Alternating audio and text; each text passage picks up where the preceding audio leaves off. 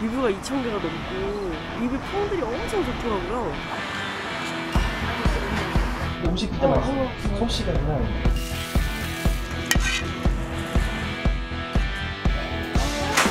진짜 커요. 8등만에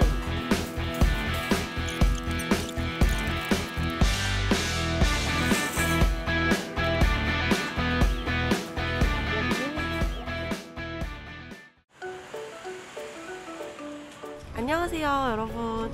오늘은 여기 남성역 근처에 왔는데 여기 김밥나라가 또 유명하다고 해서 와봤습니다. 여기 동네 맛집으로 유명한데 여기도 리뷰가 2,000개가 넘고 그리고 또 막 리뷰 평들이 엄청 좋더라고요. 아, 가서 뭐 먹지? 여기 메뉴가 항상 많아서 너무 고민돼. 안녕하세요. 메뉴 엄청 많다. 아, 진짜 근데 이런 데 올 때마다 메뉴가 너무 고민이 돼요. 진짜 마음 같아서 다 먹고 싶은데. 제가 여기 오면은 항상 먹는 게 참치김치찌개거든요. 돈가스도 먹어야 되고, 아, 비빔밥도 맛있겠는데? 라면도 먹어야 되고, 쫄면, 와, 내일 냉면도 맛있겠는데? 사장님, 네. 소고기 김밥 하나랑 참치김밥 하나랑 저거 참치김치찌개 하나랑 치즈 돈가스 하나랑 치즈라면 하나랑 김치 수제비 하나랑 돌솥 비빔밥까지. 네. 이렇게요. 7개. 맞나? 아, 네. 이따 그렇게. 네. 7개.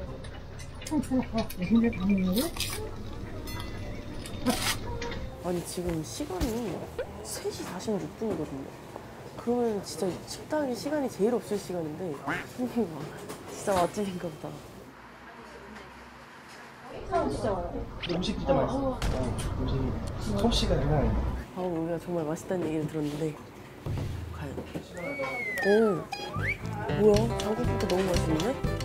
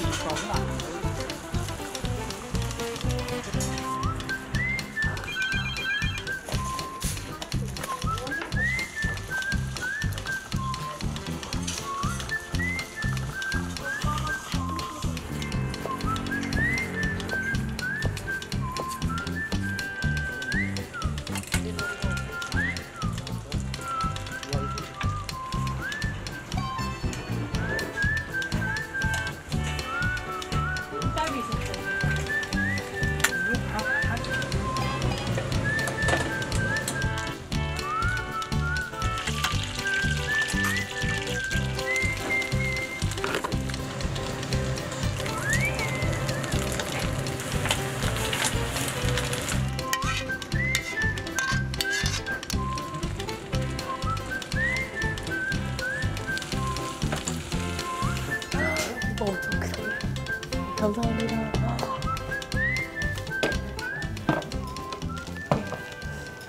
감사합니다. 좋아. 아니 근데 여기 얘는 뭐야? 제 손목으로 두꺼워요. 김밥이 무슨 8등만에. 진짜 잘 먹겠습니다. 김밥에 라면부터 먼저 먹을게요. 제가 치즈라면 진짜 좋아하거든요. 와, 맛있겠다.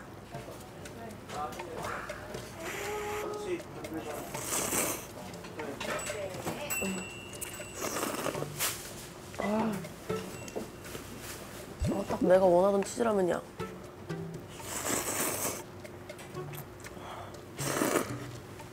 역시 라면은 진리지.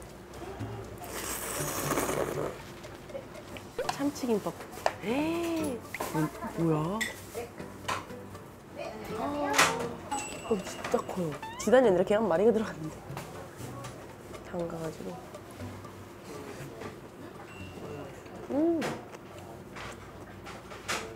계란이 너무 부드럽고 맛있다. 엄마.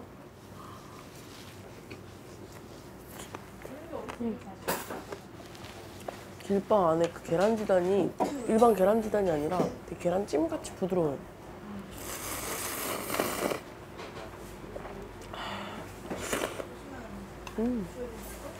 수호김밥. 와, 이거 장난 아니다. 국물이랑 같이 이렇게 딱.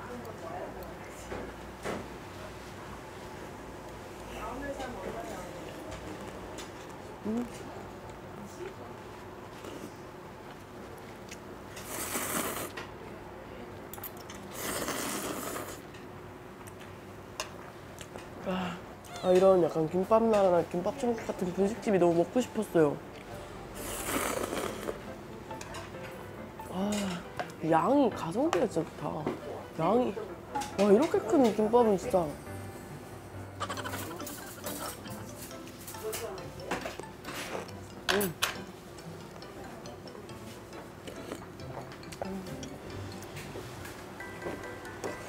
소고기 김밥도 너무 맛있어요. 안에 소고기가 막 짜부려 소고기가 아니라 진짜 뭔가 찐 다진 소고기예요.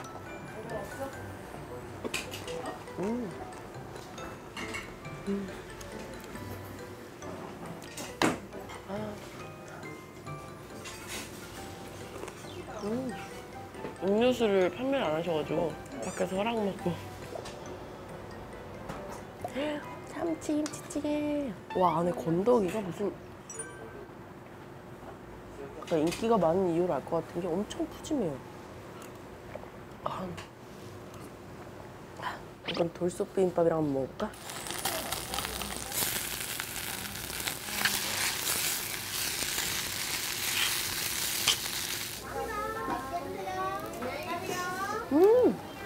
완전 누룽지야. 먹기 전에 한 번 더 데워주셔가지고 조금 더 누룽지가 만들어진 것 같은데.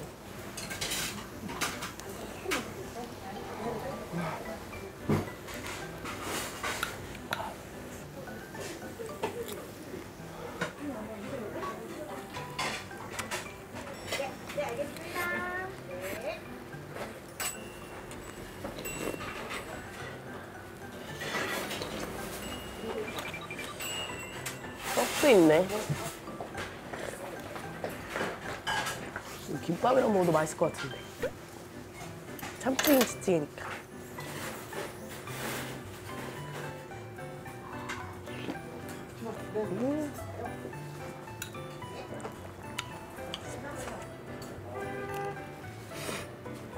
팽이버섯. 팽이버섯이 엄청 많이 들어가 있는데?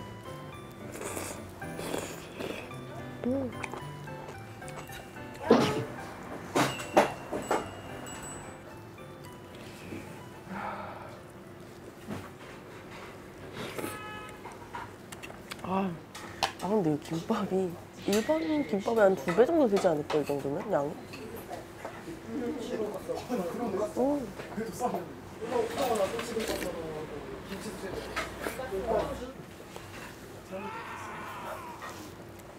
만만치 않네. 원래 제가 김밥을 약간 세로로 먹거든요.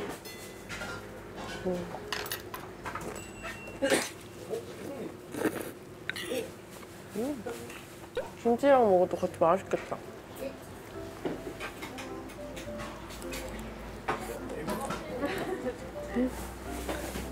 아, 진짜 뭔가 정신없이 막 집밥 먹는 것 같아요. 뭐 맛도 맛인데 제가 그때 가성비가 진짜 좋아서 그런 것 같아요. 이렇게 큰 뚝배기는 처음 봐요. 이거 뭐 할 때 쓰는 뚝배기인지 알겠다. 이거 삼계탕.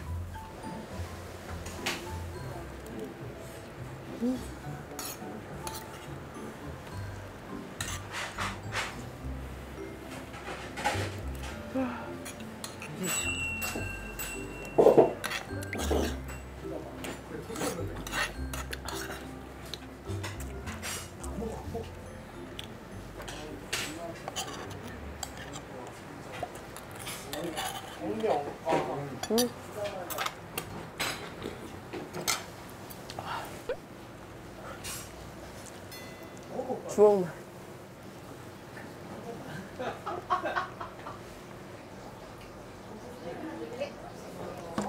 이제 돈가스랑 안돼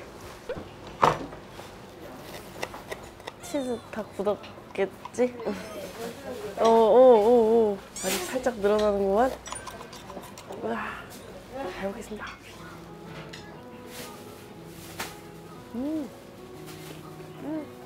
맛있다. 역시 김밥나라에서는 돈가스지.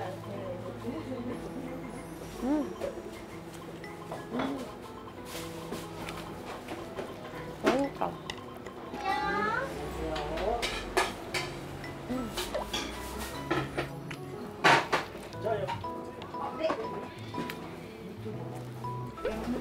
이거 수제비 한 2인분 되겠는데? 건더기가 우와.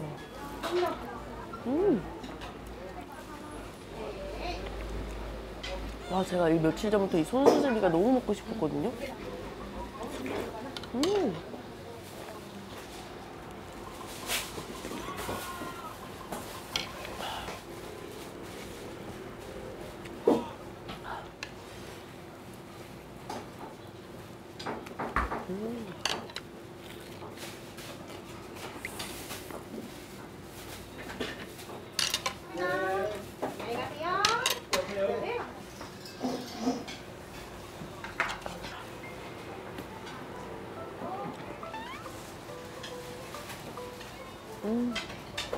와, 이 김밥은 장난 아니다. 진짜 비주얼이.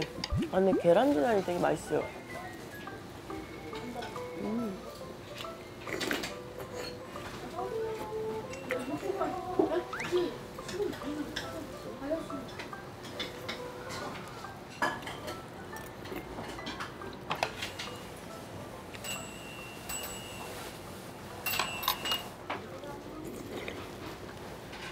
꼬다리. 와, 꼬다리. 뭐야. 대박이다, 이거.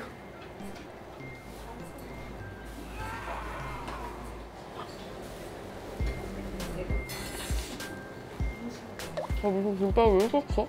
너무 크다. 점심시간, 저녁시간 아니어도 진짜 항상.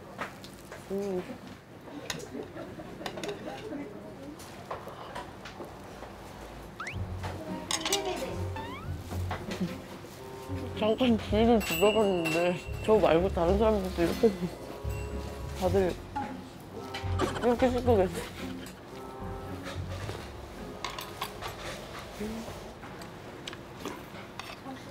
김밥 하나에 라면 한 개는 넘을 것 같아요.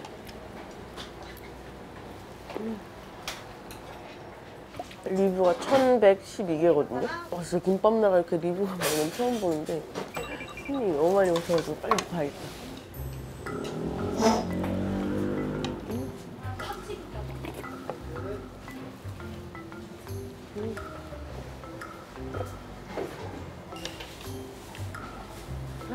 와, 이 정도면은 이거 하나에 한 개 받고 팔아도 되겠다.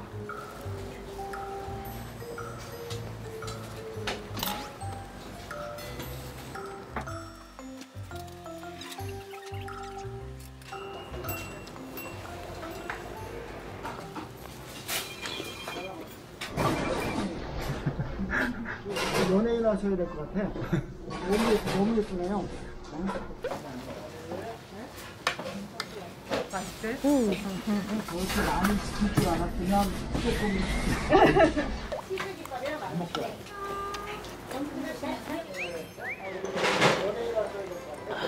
리뷰도 엄청 많고 그리고 평도 되게 좋아서 찾아왔는데 손님이 진짜 계속 끊임없이 계속 들어오셨고 양이 엄청 푸짐해서 좀 더 인기가 많은 거 아닌가 생각이 듭니다. 오늘도 잘 먹었습니다.